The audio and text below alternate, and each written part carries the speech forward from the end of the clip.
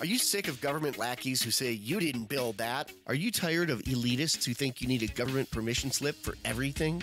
Everything you do is an A to B conversation, and the government should see their way out of it. Create true free markets by adopting the BIPCOT No Government License. The BIPCOT No Gov license allows use or modification of any product, service, or software except by governments or government agents. Go to bipcot.org. That's Bravo, India, Papa, Charlie, Oscar, Tango.org.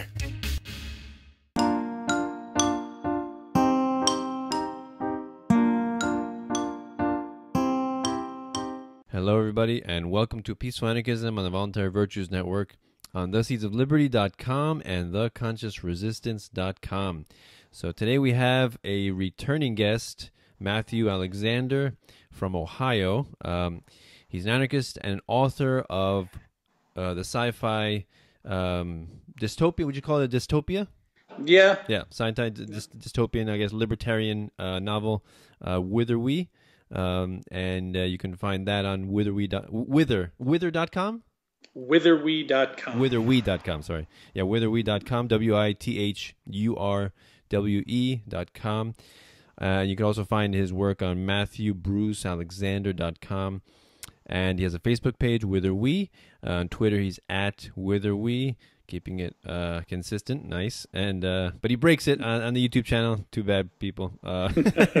He's on. His name is Semprini on YouTube. We'll put the link there below if you want to check his work out. He talks a lot about how he loves feminism. No, I'm just kidding. He hates. So yeah, he talks some truth there. So we're gonna talk about last time we were focusing on the book and talk about his path to voluntarism and anarchy, and so this time we're going to do a little more focus on science and how mainstream science is a little bit different than, well, I don't know, what do you call it, alternative science? Yeah, I often use the terms orthodox and heterodox. Okay, all right, so we'll discuss that, and I assume primarily he will discuss that because he knows more than I do. So yeah, some topics maybe we'll discuss is how Einstein is not the the demigod that most people make him out to be, and what is the electric universe, and his thoughts about Stephen Hawking, because I just recently saw that movie about his life, and also I did like some project that I remember in school about him. I thought he was pretty cool, but apparently he's not such a cool guy, so we're gonna get his thoughts. Well, I have no opinion on whether he's a cool guy. I just disagree with him scientifically. Right. Okay, so we'll talk about that, and also I think most importantly to our audience is the relationship between mainstream science and the state, and how the state's monopolization of anything it touches perverts and decimates the natural forces that keep most or every market clean and healthy, right? Which science is not an exception to that. So Matthew, thanks a lot for coming back on the show. Well, thanks for having me. Pleasure to be here. Yeah. So please please get into, I guess, an introduction in like you said, what's the difference between orthodox and heterodox science, and I guess you can talk a little bit about the electric universe and how Einstein relates to that, and we'll go from there. Well, an orthodox science is just something that I would consider part of the establishment, part of what is generally accepted by the majority of the scientific community. The ideas, and I would say dogma, that informs the textbooks that teach the next generation of scientists, that would be orthodox. And then heterodox is anything which, if you pursue it, you will not be published in any scientific journals of note. So any questioning of the dogma, of course. Mm-hmm. So people like Rupert Sheldrake and Wal Thornhill and people like that would be heterodox, and every once in a while a scientist will start out heterodox, and the mainstream will eventually come around to accepting him and his ideas. Christian Birkeland would be an example of that. He was a Norwegian plasma physicist who did some experiments over 100 years ago, which led him to proclaim that the aurora that we see The aurora australis and aurora borealis are electrical phenomenon related to the sun. And he was roundly mocked by the other scientists of the day, Sidney Chapman, probably most notably. And then when they finally were able to send satellites up there, they realized that he was right. So he has since been accepted into the Orthodox. But he was someone who in his day was very heterodox. Another example would be the gentleman, and for people who saw the other video, you'll remember, I don't remember names very well, but the guy who first came up with continental drift theory. I think he died before his theories finally started to get widely accepted. But so there are scientists who will start out heterodox and move into the orthodoxy. It seems to me like bit by bit the electric universe is starting to be accepted. I mean, if I said that statement to an Orthodox astronomer, they'd laugh me out of the room, but then they keep talking about, oh, you know what, there is an electric connection between Io and Jupiter, and someone just wrote a book called The Magnetic Universe, I think it's called. And so it's like they're slowly kind of inching around to accepting it more and more. NASA just put out a paper talking about if we ever visit comets with astronauts, we're going to have to worry about some electrical effects and things like that. So it's like piecemeal they're coming around to it. But as Max... Go ahead. And so how long has the electric universe theory been around? Like, who was the first to... That's a good question. While there are some older scientists who worked in the electric tradition and looked for ways to connect it to electricity to some of the phenomena we see in space, I would say that it's a man by the name of Immanuel Velikovsky. Now, Immanuel Velikovsky is a very interesting story. He studied ancient cultures and their traditions. And that, strangely enough, led him to the electric universe. Now, the first time I heard about that, I thought, well, that's just a bunch of crap. But I have completely changed my tune on that.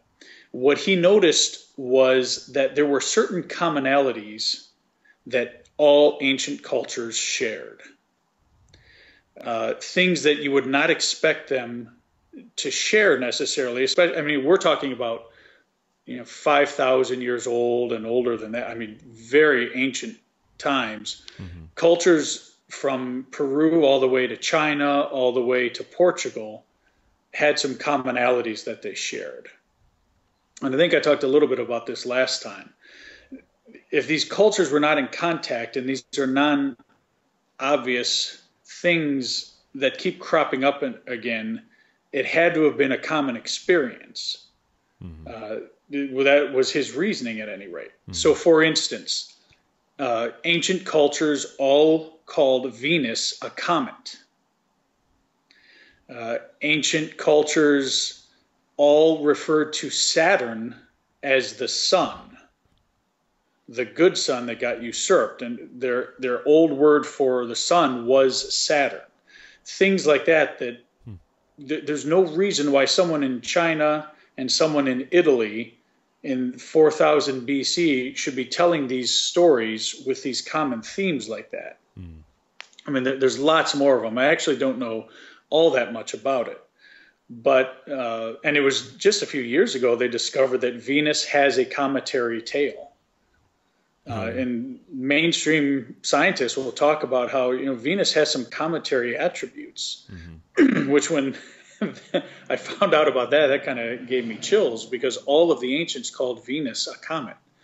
So from when he saw, he took these commonalities between ancient cultures and he figured, okay, they're all looking at the sky, seeing the same thing in the sky.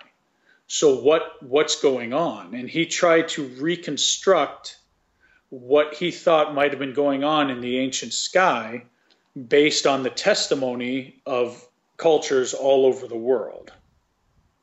And when he did this, he was ridiculed by mainstream physicists and astronomers who had the same reaction to it that, frankly, I had the first time I heard about it.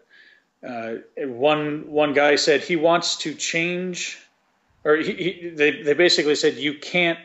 Planets don't behave like this. We've studied gravity. We know what it does. This can't happen. So Immanuel Velikovsky went out to find a way that it could happen. And he discovered that electrically, some of these effects he was talking about were actually possible.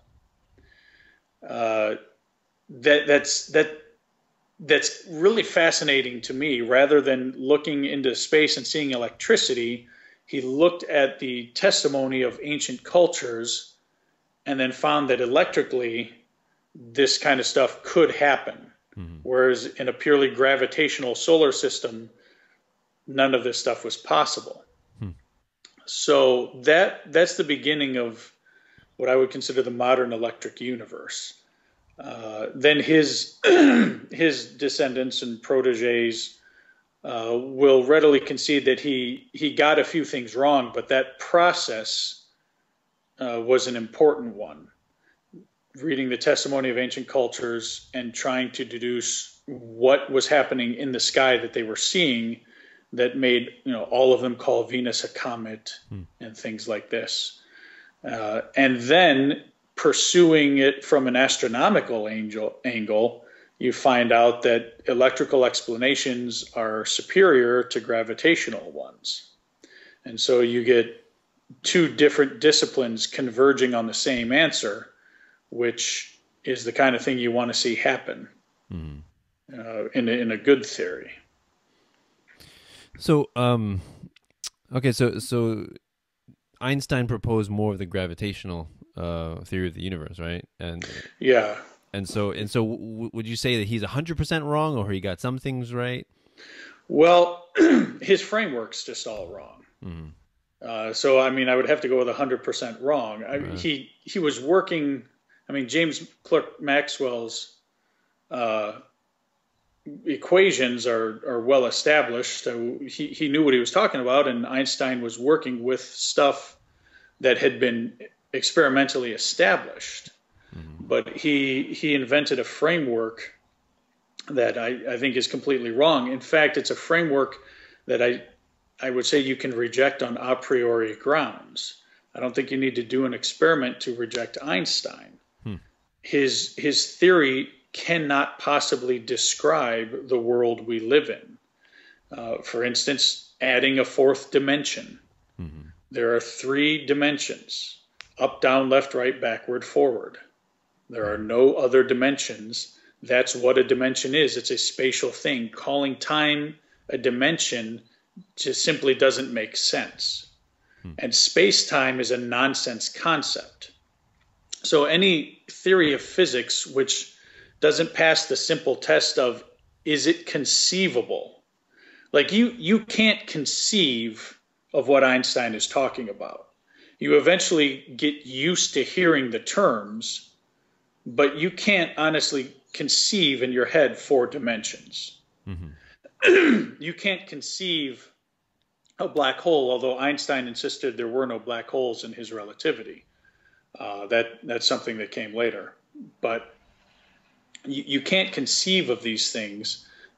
Even if they get an experimental prediction right, and Einstein's record on experimental predictions is vastly overstated. But even if they get a prediction right, it's not going to be for the reason it says it is. Maybe the math worked out, but it cannot possibly be describing our universe. Okay. Interesting. So I would reject. There's plenty of other reasons to reject it, but I reject it on a priori grounds. Just philosophically, it's not describing our universe.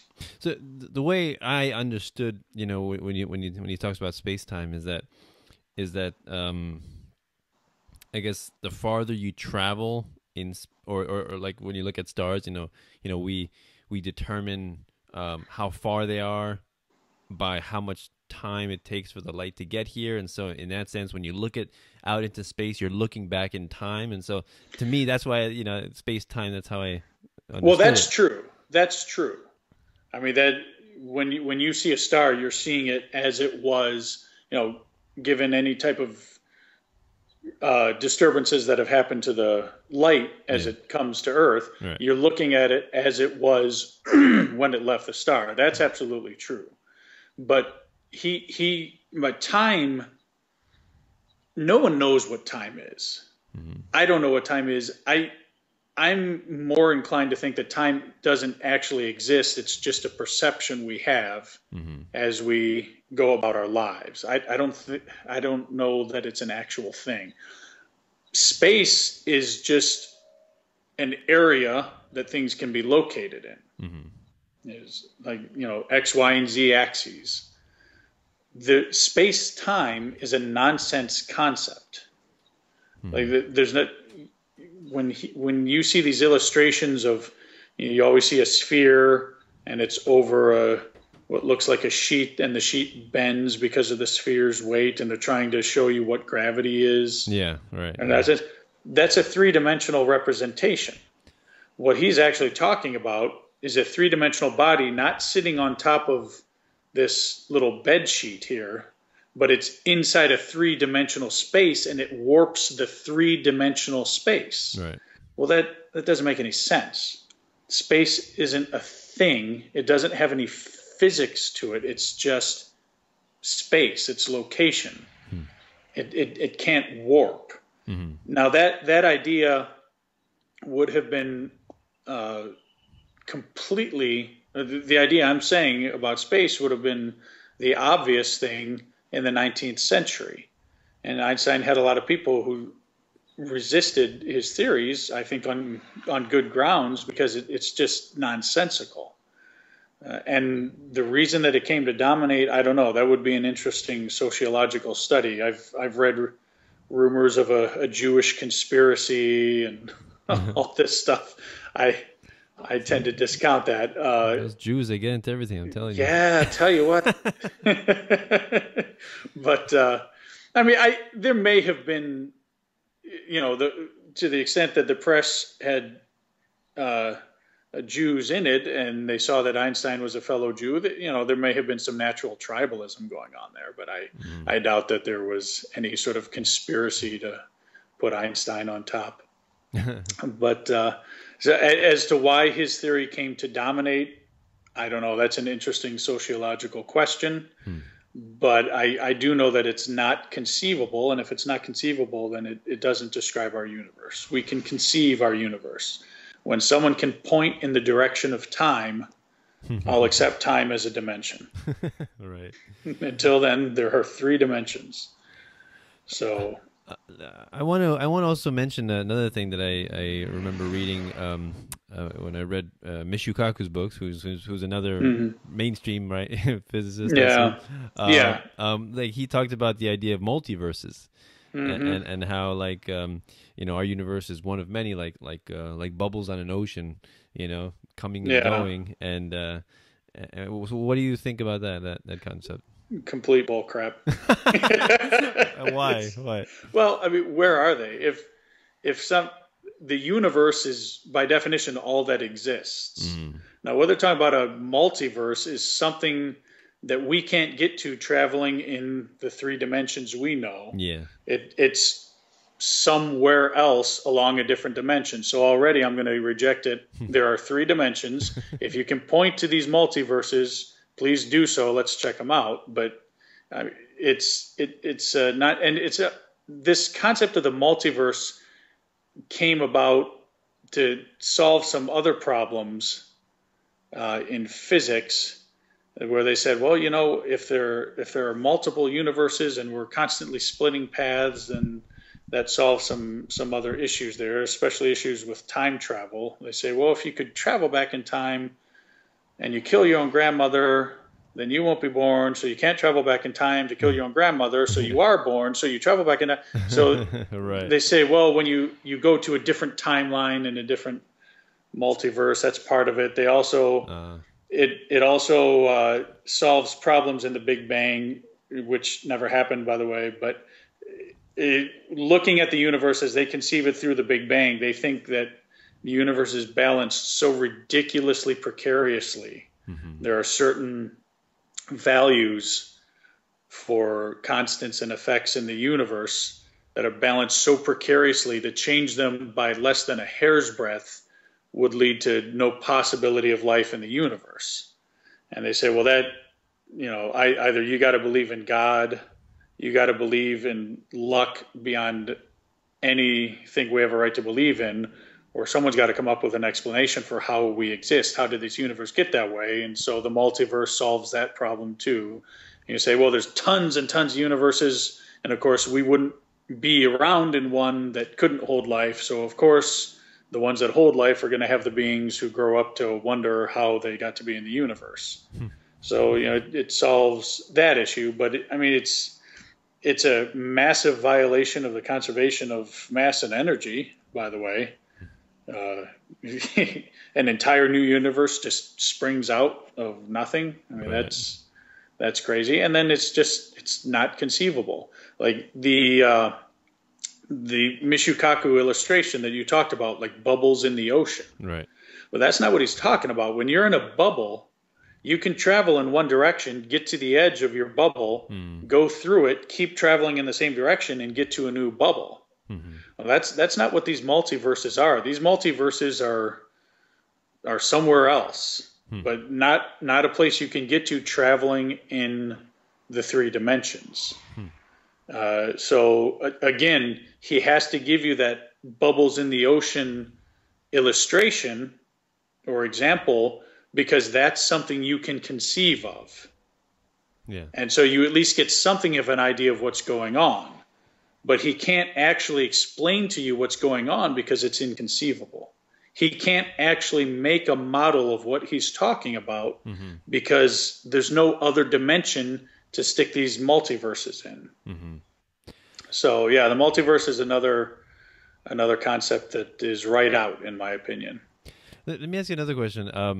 So when you said that you can't conceive of it, therefore it's impossible, right? Is that what we said? Yeah.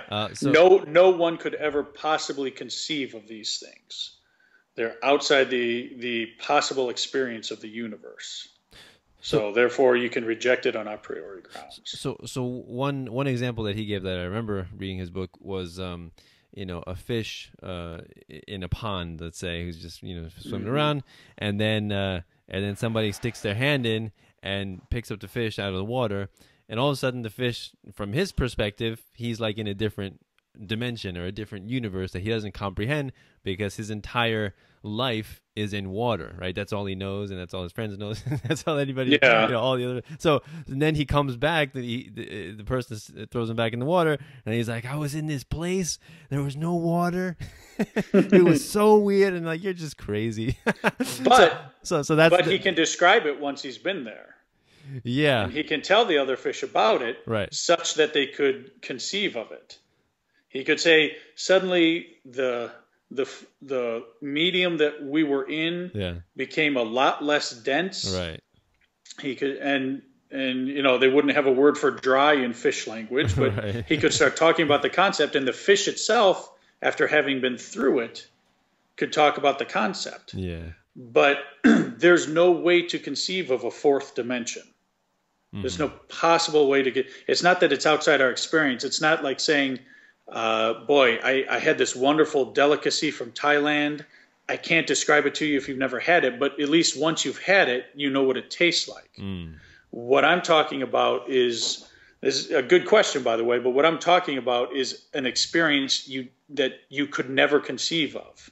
You can watch Interstellar, but those representations of wormholes and all this other stuff they're giving you, that's just their best attempt to translate it into the actual universe we live in. But there's no wormhole. You can't, like in A Wrinkle in Time, you can't bend the fabric of time so that 2 points come close together, because it's not a 2-dimensional fabric, it's a 3-dimensional universe. There's nowhere for it to bend to. So it's not. The fish might not have been able to conceive of the island on his own, but once he had the experience, he would be able to conceive of it. a fourth dimension is something that just can't be. So I assume that movie was painful for you to watch, Interstellar. Yeah, it was painful to watch for other reasons. I actually walked out early. I didn't see the end. Really? Wow. Not because I had a problem with the science. I'm used to. I mean, I love Star Trek. I'm used to seeing science that, frankly, is bull crap. And that's what entertainment's all about, right? Heck, yeah, exactly. I mean, heck, if I can put up with There Will Be Blood, I can put up with just about anything. But no, I walked out of Interstellar because I just thought it was a bad movie. I don't think Christopher Nolan is a very good director. Really? Yeah. Okay. Starting with his sound, I hate his sound. I walk into the theater, his sound drives me up the wall. Interesting. It's awful. I just don't think he's a very good director. I don't think he has very good stories. I thought Inception was better than Interstellar, but I wasn't all that impressed with Inception. We don't make good movies anymore. Not big blockbuster type movies. There are good movies, but they're all small movies. Like Inside Llewyn Davis. That's a great movie by the Coen brothers. But that's a small movie. We don't make Raiders of the Lost Ark, Die Hard, Hunt for Red October, Terminator 2, Star Wars, Aliens. We don't make great blockbusters anymore. That's a whole other topic. We're really going on tangents now. Yeah, I remember reading that. I don't know if I mentioned this with you, but I think like in the 80s, the ratio of original movies to remakes was like, original movies was like enormous and remakes was like very little, and now it's completely the opposite. Yeah. Very few originals and everybody's remaking. Spider-Man again. Let's do Ghostbusters again. Let's do. Well, that's the government's fault. Yeah. I mean that in all seriousness. The government policies have made movies so expensive to make with intellectual property and all that. Right, that makes sense. Yeah. You have to go the safe route. So you buy something that has a pre-made audience, so you have a great first weekend. So that's a sequel, a prequel, a reboot, something like that. Okay. You don't do new stuff. Interesting. So it's a safe choice, basically. It's a safe choice, and you have to bring on lots of producers because one person wants to shoulder the cost of a $250 million movie. That's new and nobody's heard of it. And that's new and no one's heard of it and is risky. You don't take risks. Wow. Great movies come usually from taking risks. And when you have too many chefs in the kitchen, you get the lowest common denominator. They might all have a brilliant idea for this movie, but none of them can see the other's brilliant idea, and so they wind up taking a safe, lowest common denominator approach. Whereas if they all went out and made their own movies separately, they might be brilliant movies. But there's too many producers, too many chefs in the kitchen, too expensive.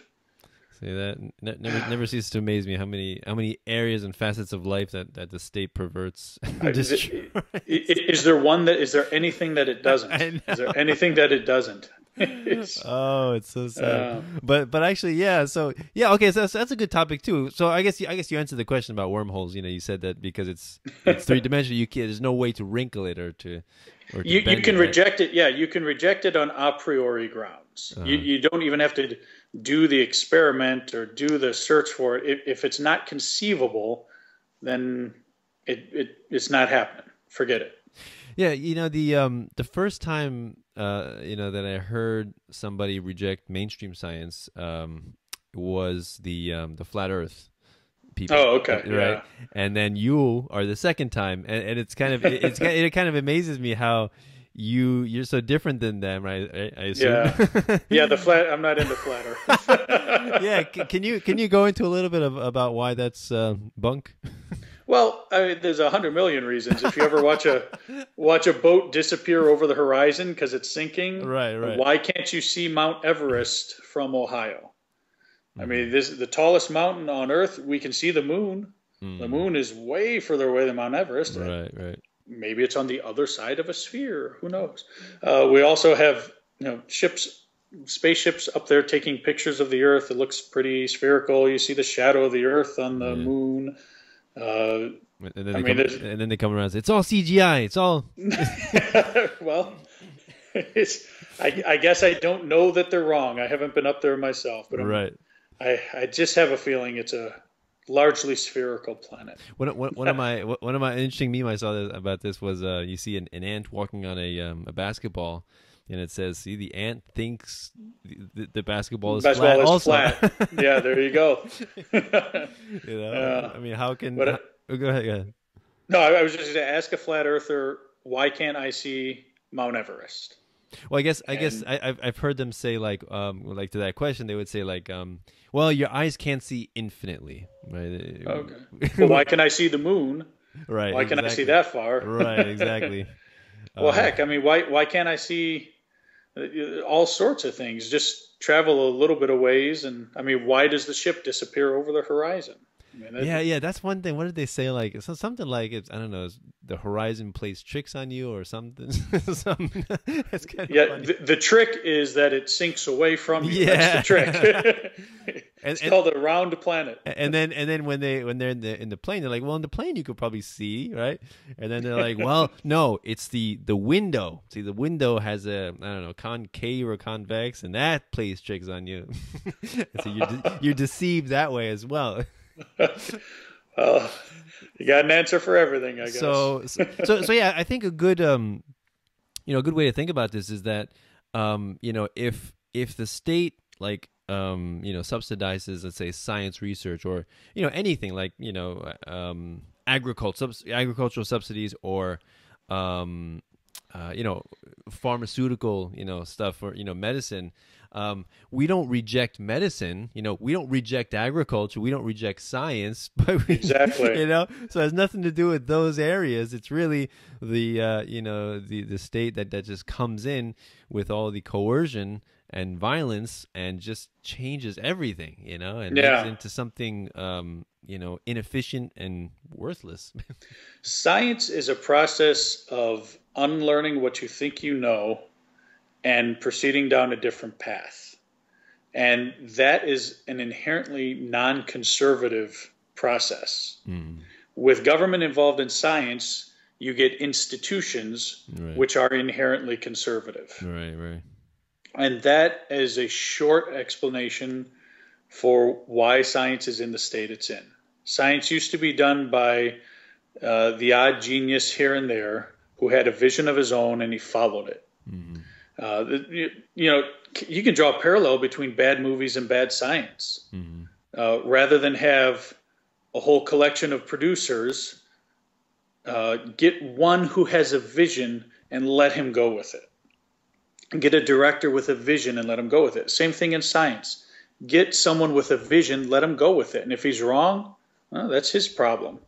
But the advances in science come from that. Now you have institutions which have become dogmatic. They have paradigms that you're not allowed to go outside of. Mm-hmm. And they preach to you about the scientific method, but they don't follow their own scientific method. Mm-hmm. I mean, there's no such thing as a falsifying observation anymore. If you don't accept a falsifying observation, you're not doing science. Mm-hmm. It's been documented by many different people how dangerous it is to have contrary opinions in science. You won't get published. You'll be shunned. You won't get funding. Mm-hmm. Scientists are human beings, and human beings are social creatures. And there are some benefits to being social creatures, but there are some downsides. The people tend to defer to the charismatic individual of the group. Yeah. Even if they're scientists, even if they're trained, they will still. I've read accounts of string theory that it was going nowhere until the mid '80s when a highly respected physicist actually got interested in it, and then all of a sudden it took off because now that one of the alpha males decided that it was okay, then everyone stampeded towards it. That's not scientific behavior. That's human social behavior. Right. You have deference to the charismatic individual. You have conformity, a desire for everyone to be on the same page and agree. And if you don't, you get cast out. All of that stuff is part of human social culture, and it's not good for science. Now, I'm not saying I want totally isolated scientists. I mean, you can collaborate and work together, but we have conservative institutions now. We overproduce PhDs so that there's tons of people going after a few slots, which means you have to kiss the butt of the person who's deciding which slot you're going into, which means you have to take their theories and accept them. And that's how you get your PhD. That's how you get your position afterwards. That's how you get tenure. And it's just a mess. It's not a good environment for science to work in. We see this with climate change, which used to be called global warming until the Earth stopped warming, and now they call it climate change. You see it with Einsteinian physics. You see it all over the place. And sometimes it just takes a huge slap in the face for people to finally realize, oh my goodness, this outsider here had the right idea. The cure, surprisingly and amazingly, it's always to give the politicians more currency and more power. Isn't that amazing? Every single time, whatever problem, they just need more power, just a little bit more. Because government has such a good track record of solving problems, right? Yeah.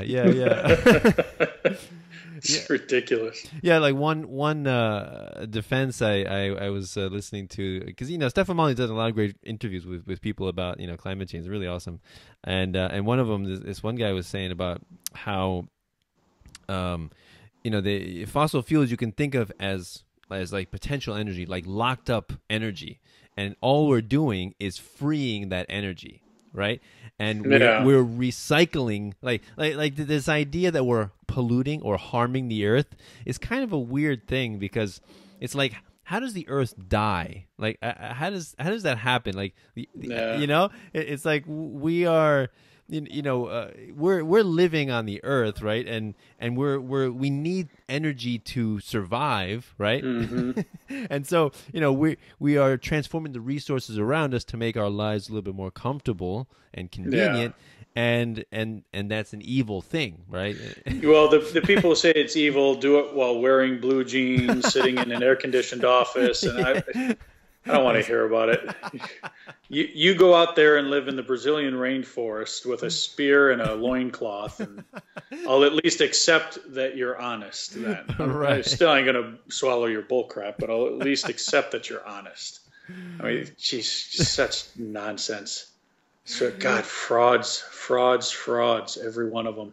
It's ridiculous. And by the way, another heterodox position, fossil fuel is not fossil fuel. Oh, yeah? Please explain. Yeah. It's there's really not much reason to believe that oil comes from decayed organisms. It's something, there's nothing inherently biologic about oil. Now, they have found chirality in oil. Life prefers one shape of amino acid and protein, not the inverse. We don't know why, but you can get a protein like this or protein that's like this, and then the inverse. Life only takes one of them. Oil does display that, but it can get that quality when it rises up through the crust and passes through bacteria and all of this stuff. In fact, the deeper you get the oil, the less chirality it displays. They have found oil in places where there should be no oil, so deep that it can't be a fossil fuel. It's not coming from life. It's probably produced deep within the earth, because a lot of oil finds are associated with helium as well, that seems to carry the oil up through the crust. There's no reason why it should be associated with helium coming up through the crust, gas like that, unless it is coming up deep through the earth and it's carried by the helium. And there's no known way in a lab. We can make oil in a lab, but we can't do it under conditions like you find on the crust. The conditions more like what you find deep in the earth.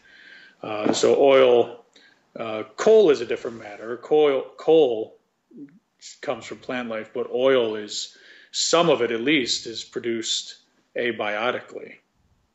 So not from living organisms, you're saying? Not from living organisms, no. All right. Yeah. Interesting. Another heterodox viewpoint. I'm full of them. Yeah. I mean, if you think of anything else, let me know because I have no idea about this stuff. I'm still learning. But please go into your thoughts on Stephen Hawking. I'm curious about that. Well, Stephen Hawking, I don't know much about him, other than the fact that he operates inside an Einsteinian framework, and I completely reject that. He recently said his old idea about black holes is wrong, and he's kind of reformulated it. And you have to admire a guy who's willing to do that. He saw something that changed his mind and went back on decades of work. So I admire that sort of dedication that he has, but he's just operating in the wrong framework, which is Einsteinian. There are no black holes. Again, what does it mean to have infinite mass or infinite density? Because all your mass is compacted in a point that's got. I mean, it's silly. It's not conceivable. There was an experiment back in 1887 called the Michelson-Morley experiment. Have you heard of it? No, but I think the last time I had you, I vaguely remember. Did I mention it? Okay. You might mention it. It's okay. You can say it. It was an experiment that went to look for the ether. Okay. The ether being the medium that light travels through. Right. Now, there has to be an ether because light behaves as a wave. Well, you can't have a wave without a medium. If you take away the Pacific Ocean, no one's going to be surfing. The wave is simply the way the medium behaves. So there has to be an ether if light is a wave. And in the 19th century, it was just assumed that there was an ether, and he went to look for it. They went to look. Edward Morley and Albert Michelson. The result of their experiment was announced as a null result. They couldn't find the ether. Now, this created some problems. One, it wasn't a null result. It was misreported. Their result was a lot less than they expected. They expected that the Earth was moving through the ether at 30 kilometers per second, because that's the speed that it goes around the sun. That's not necessarily a valid assumption.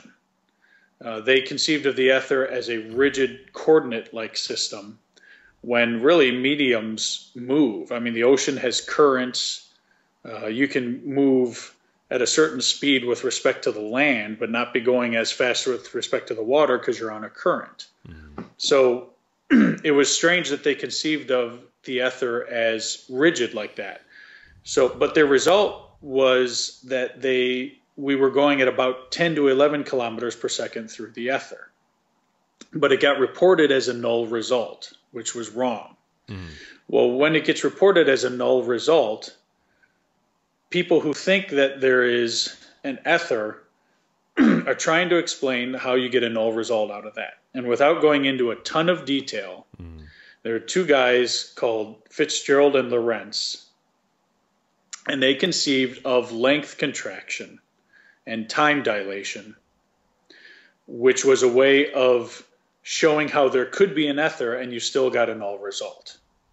So those concepts which you see in relativity were actually the product of Fitzgerald and Lorentz, working independently, I believe. And I think the last time I talked about how historians like to credit a single person with inventing the radio, a single person with inventing this, when in reality it's a lot of people each adding their own little bit to it. And relativity is no different. Einstein gets the credit for it, but he used most of that special and general relativity was stuff other people have been working on, and then he incorporated it and added a couple things. But Einstein had not heard of the Michelson-Morley experiment. He simply took the idea of this length contraction that Fitzgerald and Lorentz had come up with, and then took the ether out of the equation. Now, that's a strange thing to do. The entire point of the length contraction and the constancy of the speed of light from all frames was to explain a null result in this ether experiment while still preserving the ether. So anyway, that's in, I think, 1905, special relativity came out, general relativity in 1915. As I said before, they're not, you can reject it on a priori grounds. But there's also, it doesn't really have as good a track record with experiments that people say it does. For instance, have you heard of the Hatfield-Keating experiment? No. It's the experiment where they put cesium clocks, 4 different cesium clocks in a plane going around the world east to west, and then compared how much time they had gained or lost with clocks that had stayed still in DC. And then they went west to east, and it was, I forget, in one direction it was supposed to gain a few nanoseconds, in another direction it was supposed to lose nanoseconds. This was done in the early 70s, and it was hailed as confirmatory evidence for relativity. Complete bullshit. They took these 4 cesium clocks. Now, the problem is the cesium decays at a certain rate, and that's how you're supposed to measure how much time has gone by. Now, these clocks would have been perfectly useful as an alarm clock. But it turned out 3 of them, but when you're trying to measure nanoseconds, you need real precision. Right. Well, the problem is the cesium clocks have what's called a drift rate. Like, they may drift away. You may measure them, and they're, the cesium is decaying at a certain rate, but then you come back later and it's decaying at a different rate. And that obviously is going to mess up your calculations. Now, if the drift of the cesium clock is constant, then you can make an adjustment. Like the rate changed, but I know what the rate of change was. So the drift rate is constant. I can still make my calculation. Well, the problem is 3 of them had variable drift rates. And so, I mean, those clocks are worthless for the experiment to begin with. The 4th one performed decently well. But they took these clocks around the world, east to west, then west to east. In one direction, they're supposed to gain nanoseconds as compared to the clocks that stayed in DC. In another experiment, and then in the other direction, they were supposed to lose nanoseconds compared to those same clocks in DC. But the problem is, when they went west to east, one clock would gain, another clock would lose, and then they'd go west to east, and one clock would gain, and another clock would lose. There was nothing detected any relativistic effects. So then they started adjusting their data. Now, a data adjustment, sometimes it's called for, sometimes you're just confirming your bias. Sometimes you think, well, I know this was supposed to gain 250 nanoseconds. I'm going to make this adjustment here. Yeah. I myself am not qualified to go through and judge whether the adjustments were right or not. What I do know is that sometimes these adjustments were huge. Like, and a clock would lose 100 nanoseconds, and they'd give it a plus 200 adjustment of nanoseconds. I mean, that's gigantic on the scale we're dealing with. But then they still didn't find any relativistic effects. So they averaged all 4 clocks together after making these adjustments, 3 of which had variable drift rates, and then the results were within the experimental error in agreement with relativity.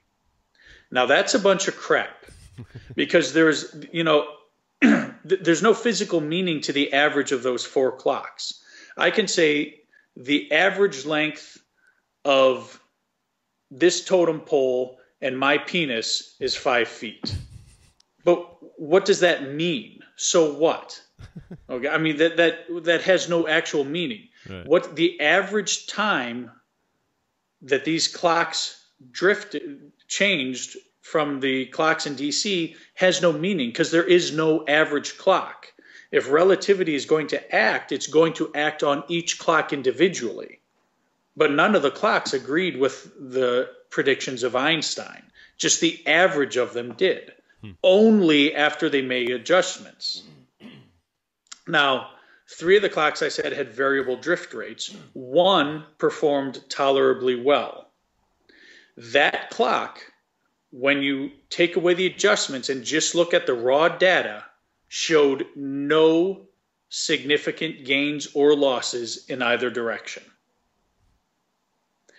Now, I look at that and I say, well, it's kind of a poor experiment. To the extent that it means anything at all, it was a falsifying experiment for relativity. But you work your statistical magic with your adjustments, you average them all together, and suddenly it's considered confirmatory evidence for relativity. Bullshit. It was a falsifying experiment. But that's what you're dealing with in modern science. And this was back in the 70s. It was already that bad then. It's not gotten better since. Einstein is dogma. You accept it or you look for a different career.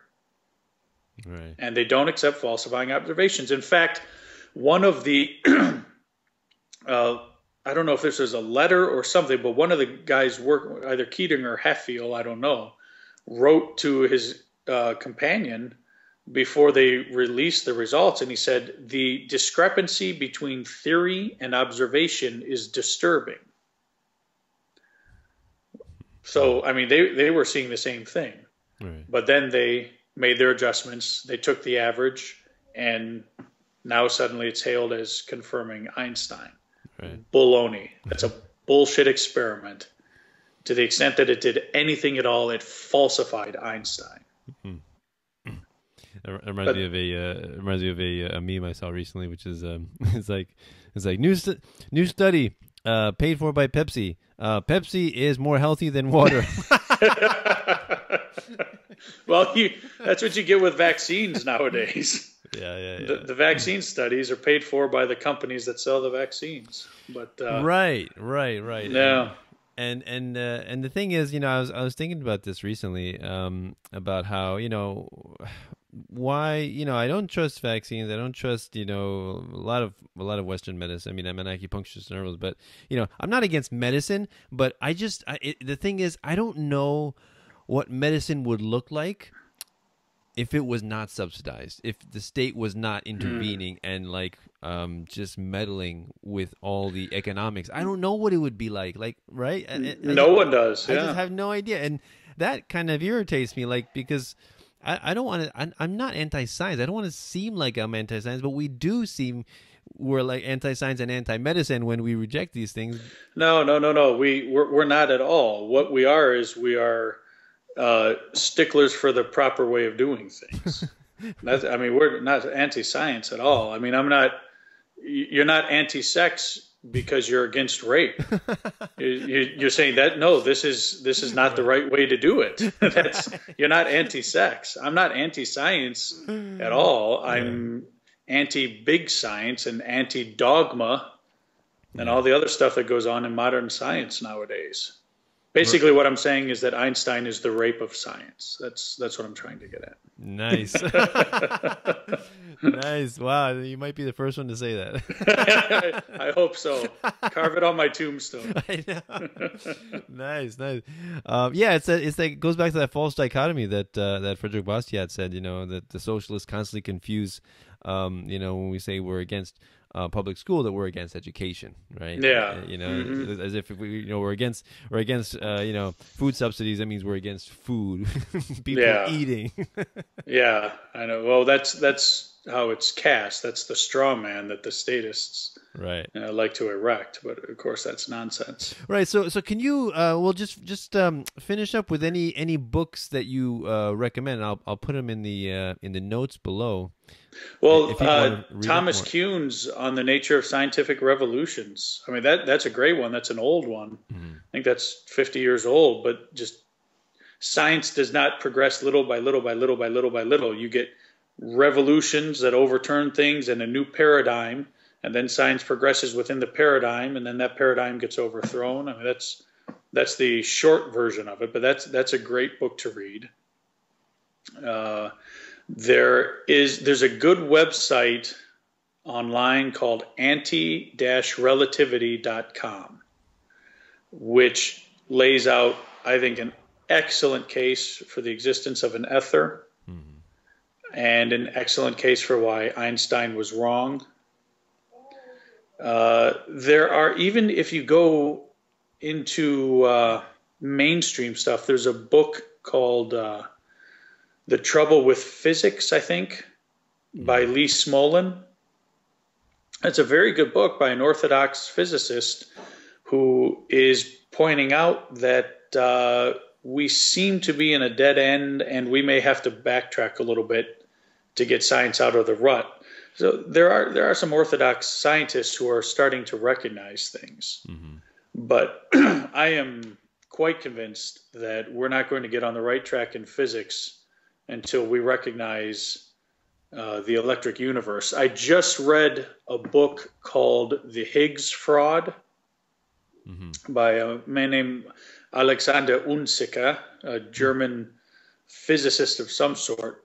He talks about what's going on at CERN, CERN, in Switzerland and Europe there, with a particle collider. And that's an even bigger mess than I realized.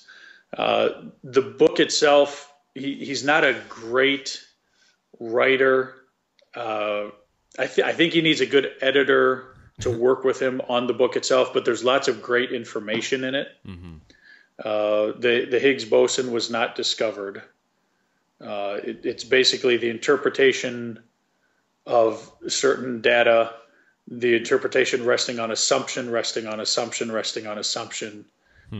There's no Higgs boson, and they didn't find it, even if there were. But that's another good book I read recently. Can you explain a little bit what a Higgs boson is for those? The Higgs, okay, called the God particle. Scientists ask themselves, why is there mass? Why does matter have mass? And a guy by the name of Higgs came up with the idea of the Higgs boson, which was a particle that would, the field which created by this particle then would interact with mass, or with matter, in such a way that it would give it mass.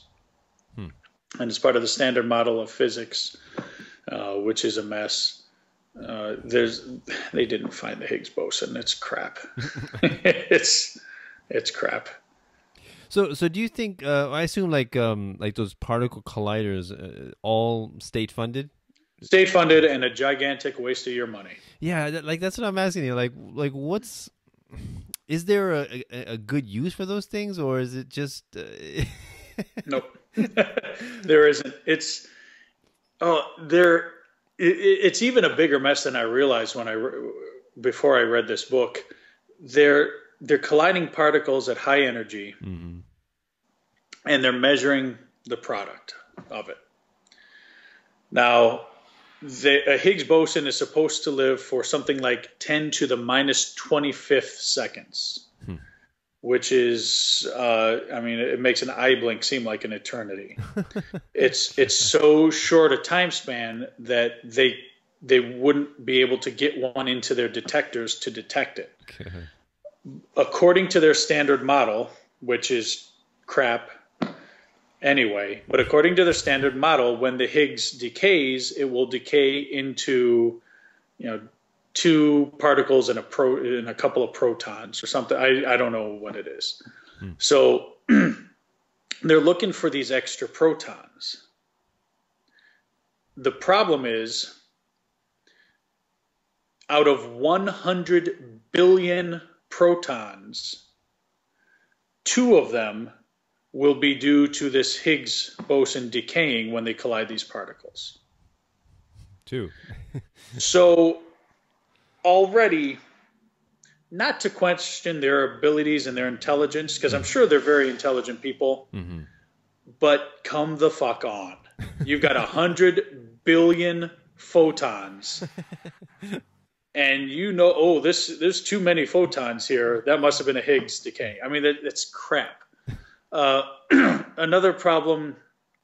So, they're resting on the assumption that they can measure these decay rates, these decay products, and they know that it's coming from the Higgs. Well, you don't know it's coming from the Higgs until you actually have a Higgs boson, Higgs bosoning. You don't know what it's from. If you're throwing particles against each other, they're exploding and colliding. Yeah, so you got some extra photons. Another problem with it is that two different teams found the Higgs at different electron volt ranges. Now they were looking for the Higgs here. One found it at, I don't know, 125 gigaelectron volts. Another one found it at 121. It's just the energy involved. Well, the fact that they're finding things at two different rates should be a real alarm, because sometimes these extra photons that they're finding, you know, the 2 out of 100 billion, sometimes they're just artifacts of the equipment itself. There have been experiments where someone said, oh, I found a new particle. They reconfigured their equipment, ran the experiment again, and the effect totally disappeared. It's just an artifact of the equipment. So they got two teams. They find extra photons in different ranges. Well, how can you say you found the Higgs? I mean, it's just crap. The experiment is not repeatable. It's not like they're going to build another CERN somewhere else and run the experiment again. To the extent that it was repeated by these two separate teams working at CERN, they came to different results. And even if you have the photons there and can be sure of it, and it's not an artifact of the equipment, you don't know that it came from a Higgs. You found extra photons. Great. You don't know that they're the product of, there's nothing, it's not like the Higgs leaves a residue on the photons. You don't know where it came from. I mean, and there's no one who can explain to you the whole process of what goes on at CERN. There's something like 10,000 physicists working there. I mean, it's a make-work product for people with all those extra PhDs I mentioned earlier. What are you going to do with them? Well, fuck it. Let's build a particle collider. We'll employ 10,000 of them, and they can stop whining. Well, there's 10,000 people working there. No one oversees it. It grows organically on its own. There's no single person who can tell you all of what goes on at CERN and can oversee the project. I mean, the whole thing is such a huge government disaster. No, they didn't find the Higgs. I like the term government disaster. I think that's a redundant phrase, right? Yeah, it sure is. Well, there can be disasters that aren't government, just I like, suppose. well, yeah, that's true. But if it's government, it is a disaster. Yeah, like private property is a redundancy. Yeah, there you go. So please, if people want to follow your work, so let them know how they can plug your sites again. Yeah, withurwe.com, WITHUR.com, WE.com. Where you can pick up a copy of my book. I've been saying this for a while, but I really mean it this time. My next book is going to be out soon. The Preferred Observer, which deals with why people believe what they believe and how they can fool themselves, and how seeing isn't believing, believing is seeing. So related to these science topics I'm talking about. That will be out soon, but withurwe.com, MatthewBruceAlexander.com, where I have a blog that I ignore, although I'm going to be getting back to that soon. But I do have a website there. You can read old stuff. Hopefully someday I'll get some new stuff on there. Nice. And then I'm making anti-feminist videos on YouTube, because you're not contentious. There's not enough contention in your life. You need not enough contention in my life. I got to switch. I'm going after Einstein, and I'm going after Gloria Steinem. You're just not leaving, taking them both. You're not leaving anybody alone. That's right. So basically, I'm sure I'll find something else too. So basically, when you said, would you say believing is not seeing? You said seeing is believing. No, seeing is not believing. Believing is seeing. So you have to see it, right? see what you already tend to believe. Confirmation bias. And you got to be real careful about that. And it can affect scientists just like it can affect anyone else. Yeah, right. Okay. Yeah. Awesome. Excellent. Awesome conversation. Great information. Yeah, thank you. This is like all new to me, so it's awesome to hear. I really appreciate it. So if anybody wants to donate to my show, you can do so through Bitcoin, PayPal or Patreon. The links are in the description below. Patreon.com/peaceful anarchism to help me out. $1 per show or $1 per month. I ask is all I ask. We are capitalists, so we respond to monetary incentives, right? In the end, absolutely. We do this. I do this in my spare time, my free time, but it's not free, right? Because whenever you devote yourself to something, there are opportunity costs, right? There's always a cost for everything that you do. But yes, I love to interview various fascinating people like Matthew here, and I would love to do so. And monetary encouragement is always encouraged and appreciated. So thanks a lot, Matthew. Wonderful conversation. Really appreciate it. Thank you. Thanks for having me. No problem. So this is Peaceful Anarchism on the Voluntary Virtues Network and theseedsofliberty.com and theconsciousresistance.com. Wishing everyone have a wonderful day. Take care. Bye. Cell 411 is a free app for Android and iOS that replaces government-controlled 911. Cell 411 allows you to preset a group of friends or private organizations to show up in any emergency. Cell 411 is a nightmare for the state because it proves their so-called services aren't needed. Cell 411 has had thousands of installs, and of course it's covered by the BIPCOT no government license. Cell 411 because your friends won't shoot you when you're in trouble. Without the government, who would build the emergency services? You and Cell 411. Get it today at getcell411.com. That's getcell411.com.